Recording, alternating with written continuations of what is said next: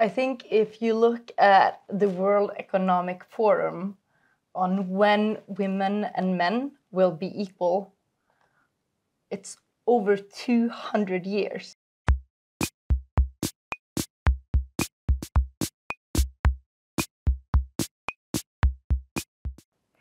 Welcome back to another episode of Zaptec Talks. Today we're going to be talking about International Women's Day, and we have Tonje with us. Yes, I am the sales director in Zaptec and out in the field quite a lot, and also of course inside of the company. And I think inclusion and diversity is a very interesting topic, and especially related to International Women's Day on how we will revolutionize Zaptec. Oh, that's great and good energies to start the conversation.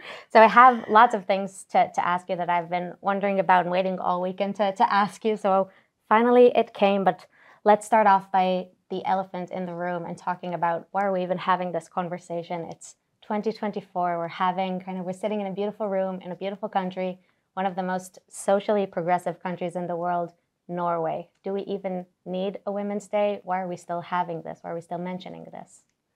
I think if you look at the World Economic Forum on when women and men will be equal, it's over 200 years until full equality of women and men. And just when you look at those numbers, it's kind of, we think that in Norway we're so equal. Yeah. But the unconscious bias that we have in our minds, both when it comes to, say, female-male, which has existed next to each other since Adam and Eve.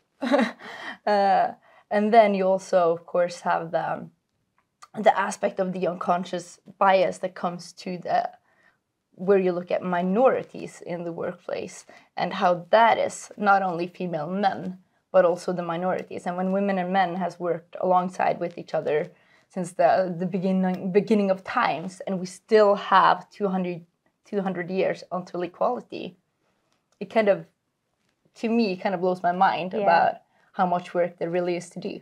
Yeah, so the glass ceiling is still very much there, not totally shattered just yet.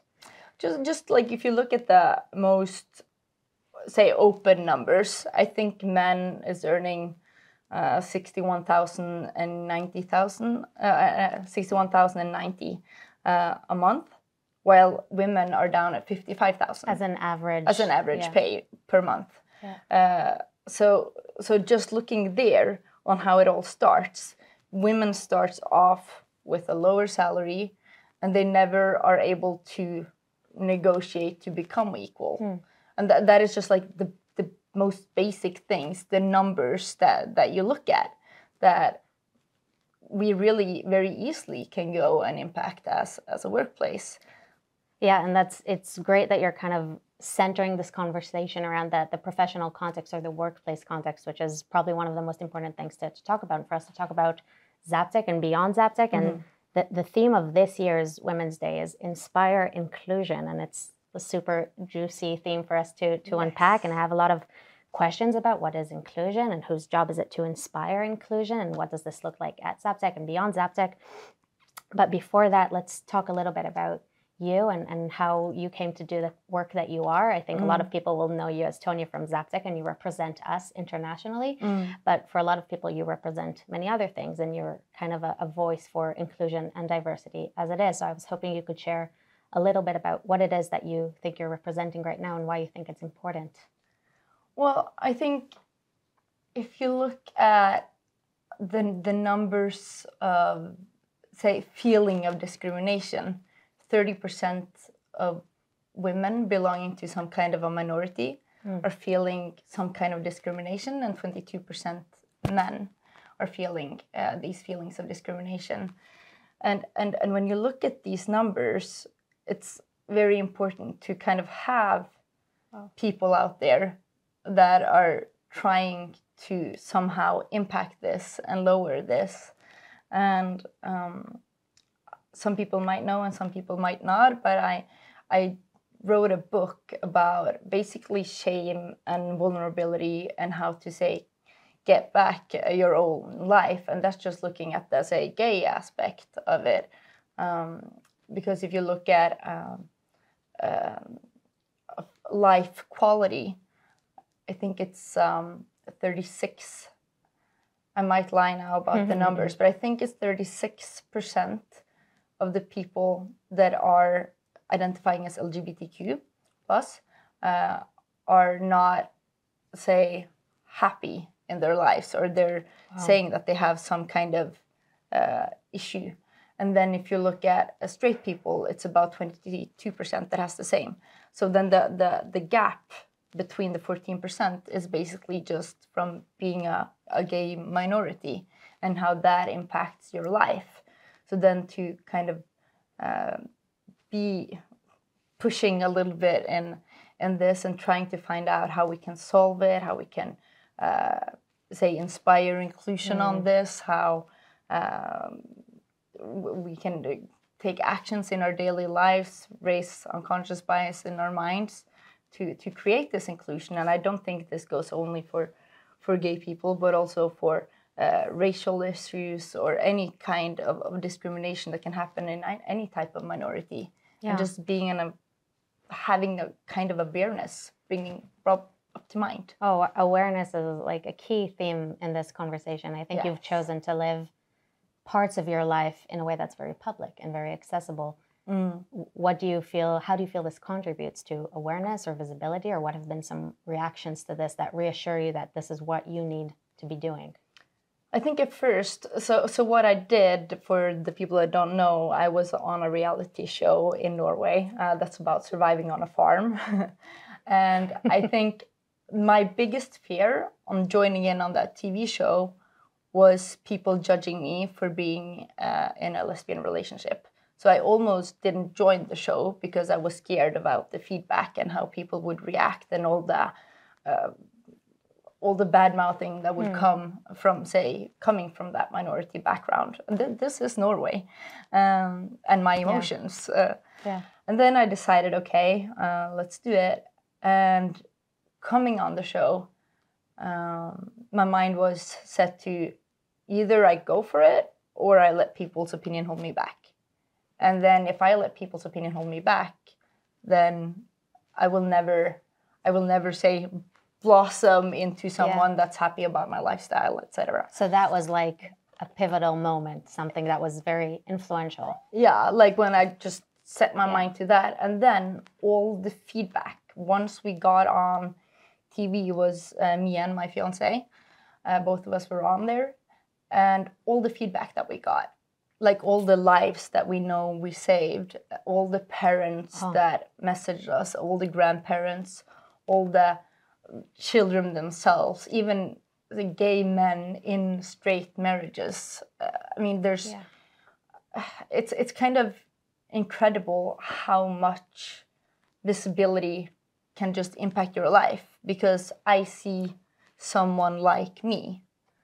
And that's also, say, a mindset to bring into the workplace that, say, if you recruit more gay people, I'm not the only gay person. Or if you recruit more black people, that person's not the only black person. Like, if you use diversity as a part of your recruitment plan and bring people from different cultures together, and say also several from each cultures, then you'll be, in my mind, better able to actually create the inclusion that you really want in the workplace, to create the safety of there's more people like me. Yeah, and this makes so much sense, because what's out of sight is out of mind, and if you don't see it, you can't believe it, and you can't relate to it. So for so many reasons, this kind of concept of visibility is so tied to this concept of equality or diversity or inclusion. So it makes a lot of sense that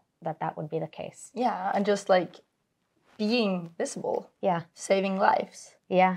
And that was also my motivation when I wrote my book. Like, I want everybody to know that they're not alone with feeling all these feelings.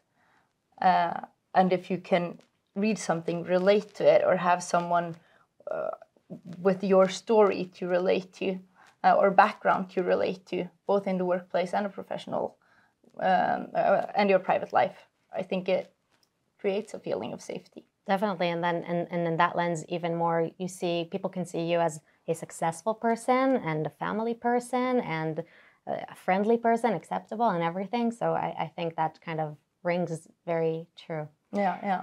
Did you receive any feedback or any story or any kind of reaction to the book or to your participants in the reality TV show that was touching in particular? I think so much that you kind of almost don't really grasp the concept of what the feedback you really get is. Because, say, when you're in the middle of it all and it's, say, burning around you, you're reading these feedback messages, and then maybe you don't actually spend the time to read those messages and actually let each message get to your heart. So it's now, when it's calmed down a little bit more, the whole thing about the TV show and the book is a year old now, then it's easier to kind of, every feedback you get, it's easier to say, get to heart, so that you actually understand, okay, I actually did save this life. I actually did change that life. And the impact you can have simply by existing and being you. It's kind of ridiculous. But I mean, it's just amazing, because one of the feedbacks that I think got to me the most was a girl that sent me a message, and she said, you impacted me before you were famous. Because I was the girl next door, and I was the person that she could relate to. And that brings it down to what all of us are. Like, everyone in this room, in this workplace, we are all a representative from our own background. And say, if there's someone working in Zaptec from a different country, and someone's coming into an interview and they say, meet you, and they're like, there's belonging. And belonging is the glue to every human interaction. And belonging is how you create motivation and wanting to stay at a workplace. And okay, this is the perfect transition for us for the next kind of topic that I wanted to bring up, that I know is near and dear to your heart. But to get there, I have a riddle for you. And I didn't share this with you previously because I wanted your genuine reaction. But Nelson, our software development manager, asked me this, and I think it's a fantastic riddle. So stop me if you've heard it, but here's how it goes. Imagine a father and a son that are driving in a car, and suddenly they're met with a horrible car accident, and it's a terrible crash. Do you know this one? It's the surgeon. I'll ask it again. I'll ask it again, and then I'll say kind of what's the brilliant, kind of mind-blowing thing about this. It was actually one of the things that I wanted to say. No. It really is Great true, minds. but it's amazing. Great minds, So the father and the son are driving in their car. Terrible car crash happens. The father dies straight away, and the son is in critical condition, rushed to the ER, and just before the operation starts, the surgeon looks at the boy and says, I can't operate on this boy. He is my child. How can this be? And you already know the answer, but for the listeners, we'll say that this is because the surgeon is the mother of the child, and this is somehow the last answer that everyone can think about when they get this riddle. And they would say probably any other thing in the world that comes to mind. They would say things like, oh, the dad in the original riddle, in the original part, was a metaphorical father. It wasn't really the father. It was like a priest or something. Or some people are like more progressive, and they would say the surgeon is another gay man, and he's the partner. So there's two dads. But they would do everything to kind of rationalize, because it's incomprehensible that the surgeon is a mother. And that is the manifestation of these unconscious biases. 100%. I know that's like gets you to take this topic. And I think that the statistics, I was checking up on this, it's a very kind of replicated study, and it's done in many settings.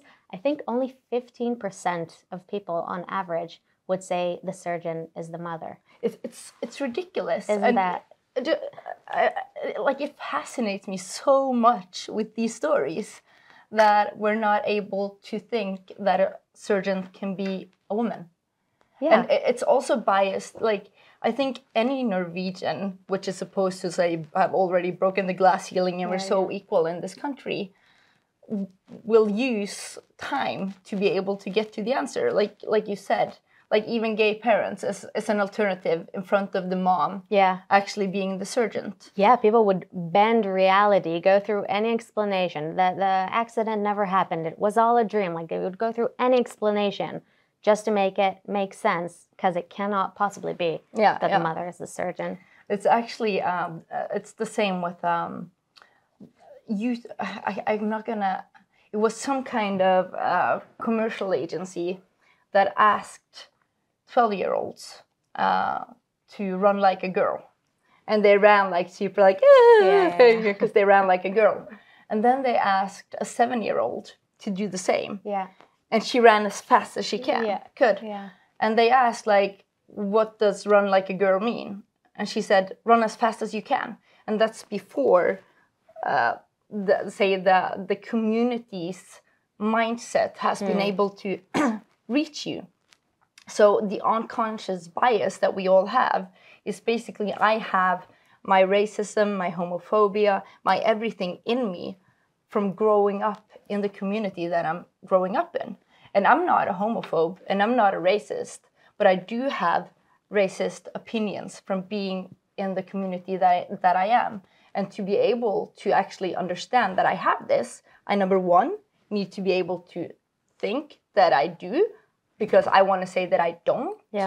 And then I need to be able to raise this unconscious bias to my mind and be like, why do I think that? And that's just like when, back to basics, when you look at women and men, the thoughts and feelings that we have towards, okay, men, professional, fit, able, women, nourishing, caring. It's the gap. Why shouldn't the mom be the surgeon, right? Why shouldn't she be professional, able? There was an analysis once done on I think Google Books or Google Scholar or something like that, and it analyzed all the words that describe women in literature, in fiction books, versus all the words that describe men in fiction. And for men, the most common words were like smart, brave, something like that, successful, things like this. And for women, it was pretty, shy, timid, kind, like things like this that are... And I think actually we should bring that a little bit back to basic, because I came across doing some research that if we as women go into salary negotiations, we cannot do it the same way as men do. Because men are awesome. I mean, they walk in and they say, I did this, I earned this, I should have this, and this is what I'm worth. And we accept it, because men, they're supposed to be doing it like that. Did you ever negotiate like a man? No, I actually haven't. But actually women shouldn't. Because this was a study from Harvard. So what actually came up as the result is that it breaks with how we see women. That's the number one. So it breaks with who you are, who I think you are, if you go in and do it like that. So they said that the reason why you say get your salary increased is first and foremost because you're liked and able, of course, but it has a lot to do with liked. And when you as a woman go in and go bam, bam, bam, and you're breaking with the belief on how a woman should act, it goes to a negative aspect. So actually the workplace itself has the most responsibility to put women and men on an equal paycheck. Because it would be strategically unwise for women to negotiate according to like that a study man from Harvard. Because we're not those hard players. But then it's like, okay, so shouldn't women ask for it? But what women are, we're awesome at negotiating on behalf of others. So I could tell your boss that you should have bam, bam, bam, bam, and that would not affect me, or it would not affect you, because I'm doing this for you. I'm fighting this battle for you. So it's when you look at the science there, fits the bill. It's really fascinating how I'm supposed to fight for you, but if I fight for me, then it's bad. What other unconscious biases do you think kind of manifest in the workplace context against women or against other kind of minorities, but perhaps primarily women? I think also the he's the boss versus she's bossy. So if a woman, there's actually also some science on that, where they did, Tonje Agenda did a study where it was 100% the same story, but they switched out the gender of the male and female on students. I think this was in 2015. But the study showed that the man was quite cool. He was someone that they could grab a beer with after work, etc., etc. And with the male, how they saw the female, same identical story, they didn't like her as much. She was more of a bossy type they wouldn't want to grab a beer with. The female did not have the same gender bias. We had less of it. But of course we are women and see women. But it's fascinating how this unconscious bias goes through both our vision of how we see minorities, how we see women, and how we need to aspire for inclusion. And I love that these studies are so replicable. Like, it's so easy to replicate it and to see the same pattern over and over again. It's not an accident. There's the John and Jennifer study where CVs are submitted, the exact same CV, the exact education, exact same professional experience. One is John and one is Jennifer. And John is always perceived as much more capable and much more successful and promising as a candidate than Jennifer, who is, there's a lot more skepticism towards her. So it's the same kind of core idea of, we have similar candidates, same kind of type, just a different name or a different kind of something that gives them away as a different gender, and the same results manifest. You also see this just looking at the last name, like going away from the gender gap. That's true. I have some friends, both have parents that are not Norwegian and have used their, say, father's name as their last name. So when applying for work, they had the non-Norwegian name as their main name. And they didn't get called into a single interview. So after quite some time trying to apply for jobs, they changed and put their Norwegian name to the one that they applied with, and they immediately got an interview. And that is the workplace mindset. Like, if you don't speak Norwegian, if you're not Norwegian, it's harder to get an interview.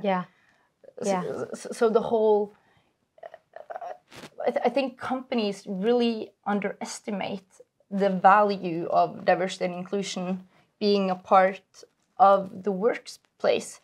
I think if you look at companies that have a leadership group with diversity, is 15.5% more likely to be profitable. Wow. And if you have diversity and inclusion as a focus in the workplace, you will be somewhere between 15 and 35% more profitable. 15 to 35.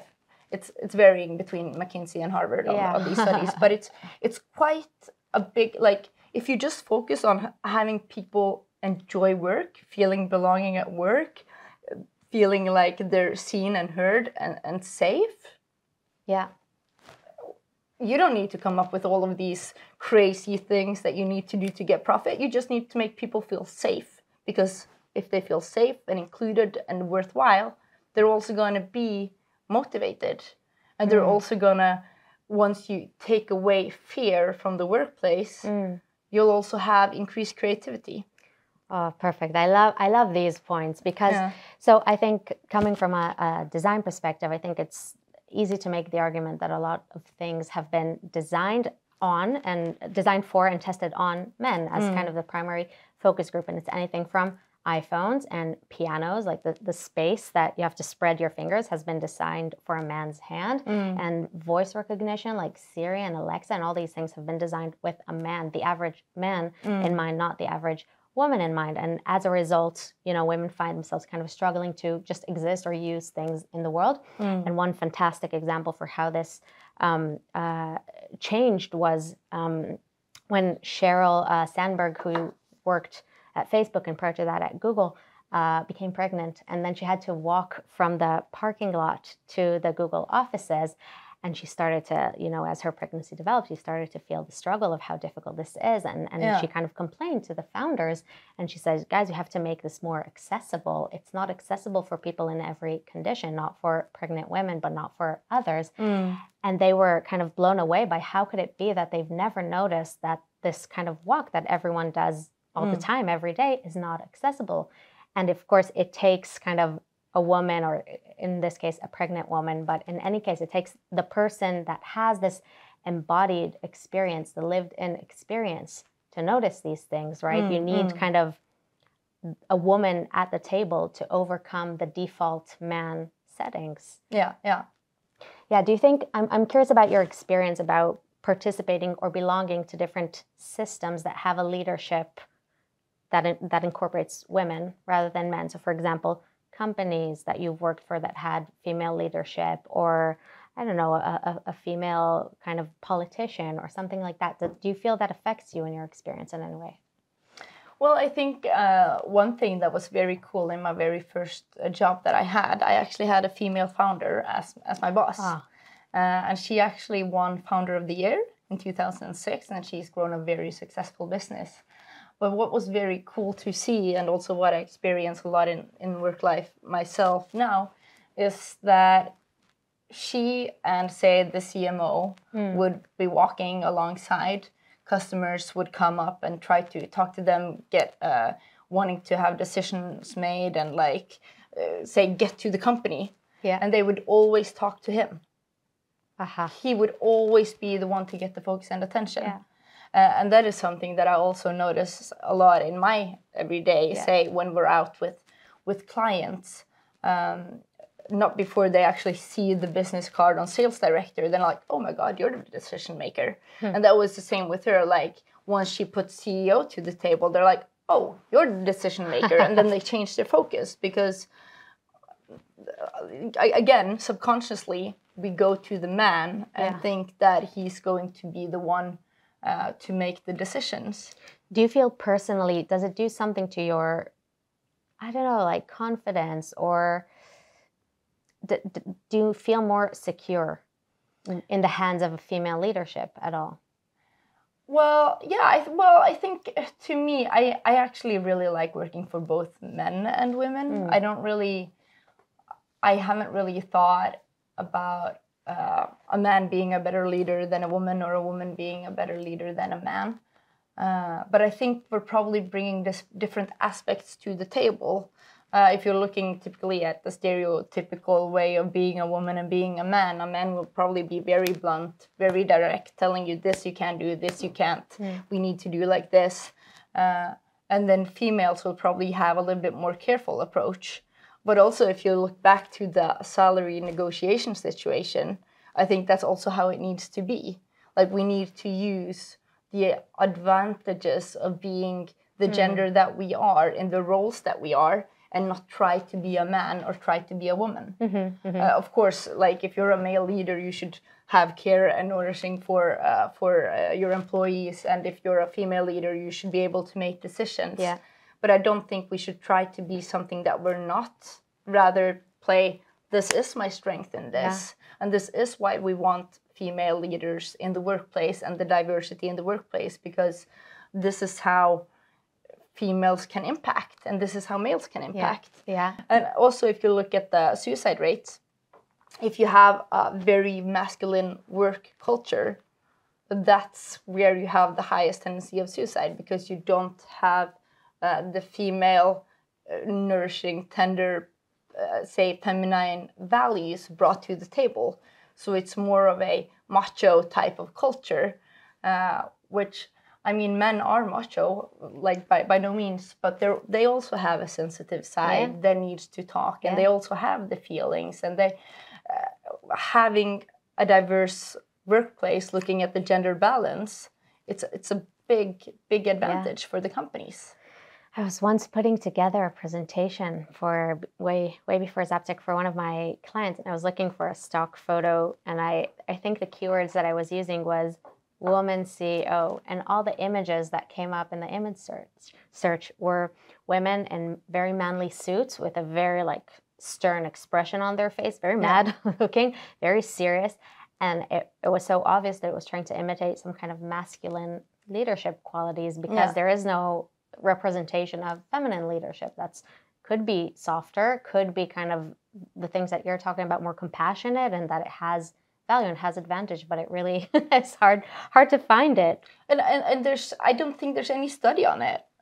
There might be, but like I don't think there's enough study on female leadership and how to best go ahead and be a female leader, because I know in every business setting, we always strive to have that little bit of masculinity, or kind of like show that we're tough women able to handle situations and we don't mind this, we don't mind that, blah, blah, blah. So I think...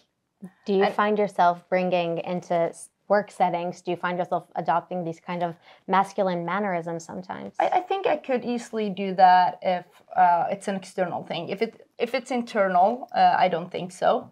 But once it's external, I think it's easy unconsciously to fall into those traps. And also because we work in a tech industry. And I think, like mentioned, when they would go between me and when they would walk between... when me and some kind of salesperson are standing next to each other and say, I'm the boss, they would go to the man rather than me. And that's the unconscious part about it. And then to kind of be able to be taken seriously, I think sometimes you do bring up the male aspect from your personality to kind of show the knowledge that you have. What do you think, what does it mean to have an inclusive workplace? What could we be inclusive towards? I think in general, say if you look at recruitment, having an open mind to who you bring to the table. I definitely never think diversity should go above competence. I don't think you should be hired because you are female or be hired because you are from that background. I think you should be competent and hired from that background, and competent and hired because you're a female. But I don't think it's right to hire incompetent people to positions where they should be in, because then you're setting them up for failure. So also a part of the inclusion is to hire people that are competent and deserve their position, so that you don't just put people into a mix where they can't deliver according to requirements. I'd love for you to comment if you have a thought on who can benefit from an inclusive workplace other than just the minority that's being included. So what could non-women benefit from, or how could non-women benefit from being part of an inclusive workplace, even though they themselves are not women? I think a little bit about what we were touching on earlier, the feminine values that you bring to the table, and say the impact it has on the environment. And also when you look at minorities, how it increases the creativity, because regardless of what people think, if you only hire Norwegian names, like if we all come from what they're saying, we all are thinking the same way, nobody's thinking.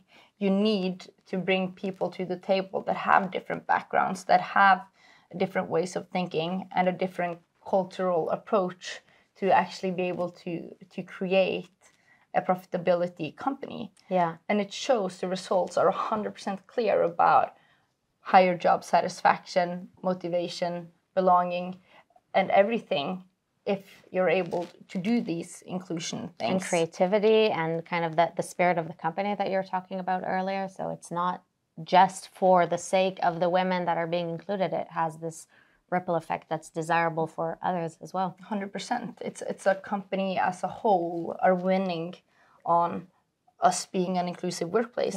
And if you look at Generation C, actually 83% of them are looking at diversity and inclusion from a company's perspective when they're choosing a place to work. Ah. So you're actually attracting talents by being an inclusive workplace as well. Yeah, I can imagine that. Like looking at the team page to see how many women are there and what am I remember that when I was interviewing for Zaptec, it was one of the first questions that I asked the person who was interviewing me, like, where are all the women in the management? So yeah, I definitely think it matters. Yeah, and that's also about the recruitment process. Many times in recruiting in the tech industry, every time I've been in a recruitment process, I've asked the recruiter, can you find me women for this position? Yeah. Ah. And it's been close to impossible. Wow. It's actually quite ridiculous how few female applicants we have experienced in the recruitment processes that I've been in. So we've basically only almost hired men, and it's not because the females aren't competent. It's because the females haven't been there, despite the recruiter chasing women for the process. Yeah. So back to the theme of inspire inclusion. Whose job is it to inspire inclusion? Who's the person who's meant to be the advocate for diversity and inclusion at a workplace? I actually think that the only way you'll be able to truly be able to do it is having it start with board level. Not the HR director asking for, can we please? But I think if we start at the board level and incorporate it from bottom down, it's much easier. And I think if you look in Zaptec, we are having leadership training now to make sure that all of the employees are well taken care of, and that the leaders are tooled to actually take care of their employees and be a good leader and have people feel seen. And of course, this is not diversity training to that regards, but I think it's the first stepping stone on the diversity training, because if you create safe and good leaders, you'll be able to create a safe workspace that can inspire inclusion in many ways. And then we can start with the inclusion workshops and maybe some inclusion training, and try to have this as an overall strategy for Zaptec.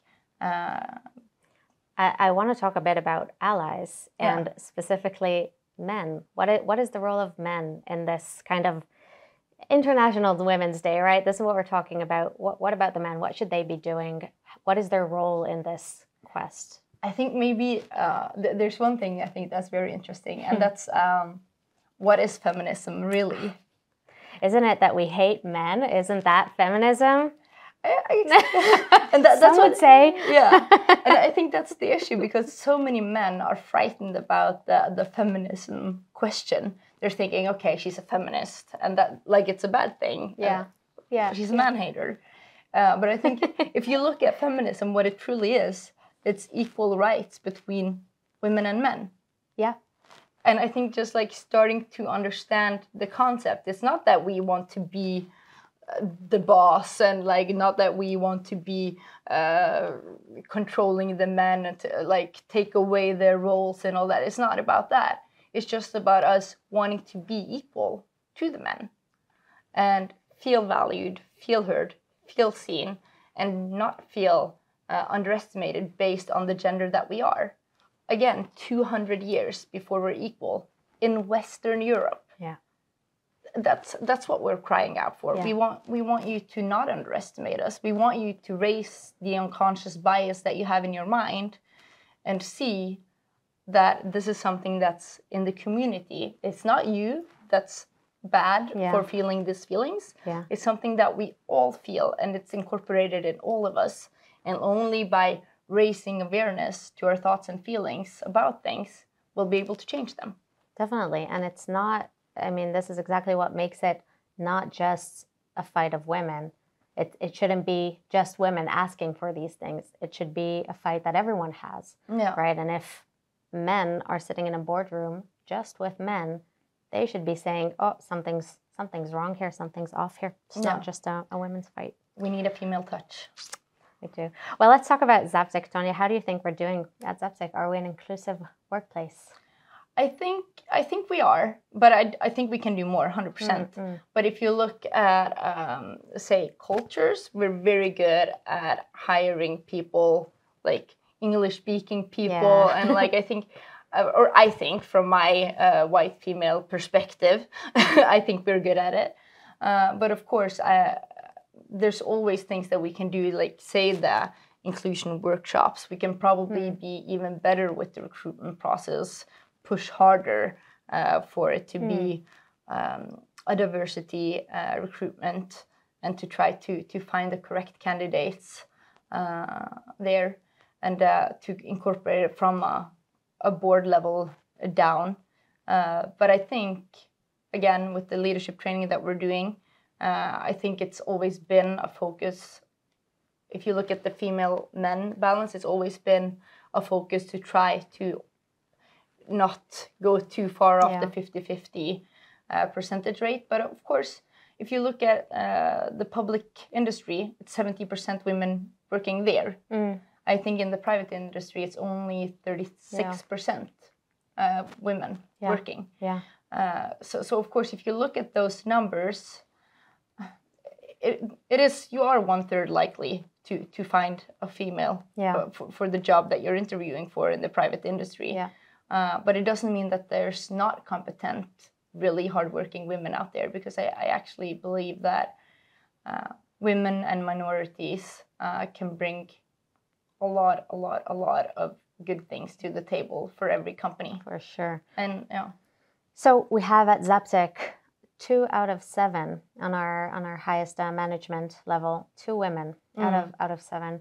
What do you think that does to what's the effect of that on our culture? What do you think people make of that?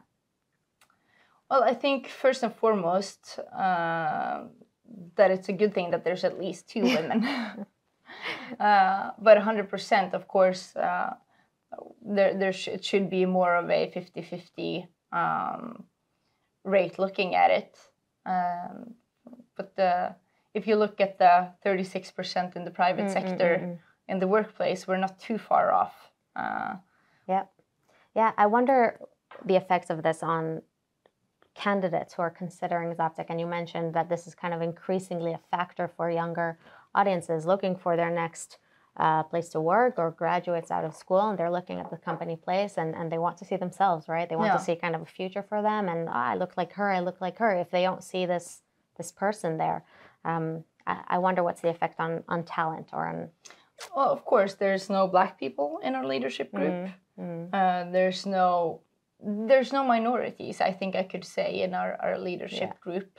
So of course, and then there's 7 people, so it's also, say, close to impossible to represent the world between those 7 people. So it's also a question, competence versus everybody being seen. But of course, I think in a recruitment process, if there was to be any changes in the leadership group, it's absolutely something that should be taken into account, that it would be good to promote inclusion also in the leadership group. And as we talked about earlier in the numbers, it's 15% increase in profitability for the company if they bring in diversity in the leadership group. So it actually has quite a big impact for quite a low effort. It does, and I think that a lot of it's really easy to find exactly this kind of justification for the benefits of diversifying, or the benefits for accommodating a certain minority and having that kind of trickle down and to being positive for other groups. But at the end of the day, I also think it's a value-based decision. Like it's a decision to be made, and whether it's beneficial or not, it's like sustainability, right? Sometimes it's good, sometimes it's profitable, sometimes it's not. But it's a value-based decision. You decide on something and you stay true to it. I'm also very curious about your personal experiences, because you've mentioned earlier kind of the tech industry of which we're a part, and it's very obviously male dominant.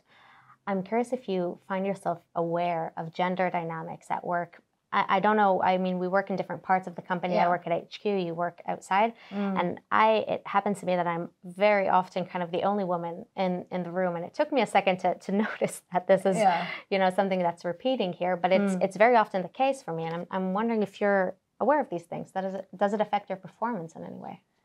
I think when you're in the tech industry and say you're in frontline sales, what you'll encounter is men, basically all the time.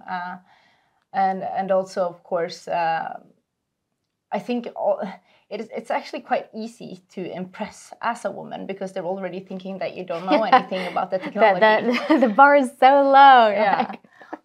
So you have a upside and a downside. The downside is the fact that you're ignored up until the point where you kind of like push your title almost in their face, like, hey, I am a decision maker. And then the other part is once you start to talk, it's say easily to impress, but then you also have the aspect to where if you're saying something wrong, then you could easily be underestimated again. So I think it's, for me, also I'm coming from a commercial background. I'm not a technical person. But of course, when you are in sales, you want to know as much of the technical details that your position allows you to know. And then you have engineers that are professionals and know all the little bits and pieces that are supposed to know that. And also feeling safe that I know as much as I should and probably a little bit more. And then I have the professionals working with me that are knowing it down to the core. But in my previous workplace, I actually had a team of female with me. So the engineer was female, the project leader was female, and me as a salesperson was female. Oh, and that was different energy. You felt like it was like you walked in with a little power crew of females, and everybody, when you walked into the room, they looked at you like, are you in the wrong setting? Like such a male-dominated industry. And then you're coming in only female. I have to say that at Zaptec, and I don't know if it's a Norwegian thing or if it's a Zaptec thing, but I think there's so much respect for knowledge and expertise, more so than title, rank, years of experience, seniority, like all these things. I think there's generally a lot of willingness to listen to somebody's kind of well-argued position on something that is very special and not that common. I think in Zaptec we're very good at that. I've never thought about rank in Zaptec. And I've never thought about me not being able to speak if I'm in a meeting room with people. Or by the coffee machine. To that regards, I feel like we're very low on the bar. And that also, to me, signals a feeling of safety that you need in a workplace to be able to have creativity and belonging. I agree. So what still do you think we should be working on? What changes would you like to see at Zaptec? Well, I think now we're on a stepping stone with leadership program, 100%. I think that's a great contribution. All leaders in Zaptec are getting an education. And then I think we should start to look at, say, workshops for diversity and inclusion, and also training on it, and to raise, say, unconscious bias that follows. And basically to be able to just lift the feeling of safety, because very often if you and I are having a discussion and we might disagree on something, we're not necessarily aware of the background that we're coming from and why this is important to you and why this is important to me.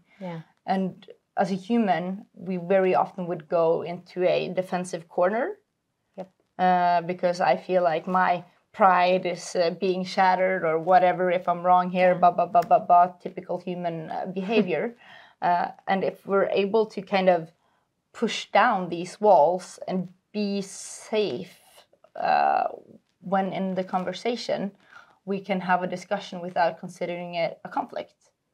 Super, and it's really important, again, for the point of creativity and diversity of thought, this idea of psychological safety, which is exactly what you're describing, like the ability to feel that you're in a safe space to question, to think out loud, to throw a crazy idea into the room that might be a good idea, but you will never feel, if you don't feel safe, it will never kind of be voiced. And yeah, these are definitely things that are beneficial for a workplace. And then it might be a crazy idea, say, coming from you, and then it gives me a line, and I'm like, well, what about this? And then, like, together we made this awesome idea because we were daring to throw out the crazy thoughts. Yeah, definitely. All right, are you ready for a round of rapid fire questions before we wrap up? Shoot. All right. Do you have any go-to resource, like a book or like a podcast, that you find particularly insightful about diversity or inclusion? I think maybe the main podcast I've listened to over the years has been Power Ladies podcast. I don't know that by one. Irja Oftedal. Is it in Norwegian? It's in Norwegian, yeah. It's not necessarily only side diversity and inclusion, but she's interviewing different female leaders or some women with a cool thing that she's done, like a power woman. So it's a very cool podcast where you can collect a lot of inspiration and thoughts. Oh, very cool. If you could pick one person, living or historical, to interview about their own personal experiences about inclusion or exclusion, who would that be? You would be interviewing them. Who would that be? Maybe Barack Obama. Yeah. My first thought always when who would you want to meet, it would be Brene Brown, but I don't know how much thought she's had about inclusion and exclusion. So I think Barack Obama would be a cooler choice because he's coming from being the first Black American president, which is super cool. Originally, he was a pretty poor speaker, from what I heard. And then that's hard to imagine. Yeah, and then he was trained into becoming an awesome speaker. So I think he's really been working a lot with himself to come to the point where he's at, and it would be cool to kind of pick his brain on his journey. Yeah, and imagine a dinner with Brene Brown, Barack Obama, and yourself. I would be quiet. So if we spoke earlier that a lot of the things in the world have been designed for men, like the iPhone and the piano and so on, what is one thing that must be redesigned for women? Well, I think basically every medicine out there is also only designed for men. The seat belts are made for men. The airbags are made for men. So every, say, safety aspect thought about out there in the world has been safety for men and not safety for female. But I think one thing, now I'm not covered by this, but the birth control pill. I think they should look more into a birth control pill for men, because right now females are the ones that are carrying all the weight. Yeah. And I know there was a test for men, but they got a little bit of a headache, so they stopped the testing. And this is like, the birth control pill is a headache, literally, for so many women out there because of the hormones already in our body, how it messes with our hormones. Yeah. You know, I think we should have some equal weight on the birth control pill. Luckily, I don't have to take it. I'm engaged with a woman, but I think men should do their little bit of lifting here. That would be a good one. What is the most valuable advice that you've received that kind of fueled your activism for inclusion?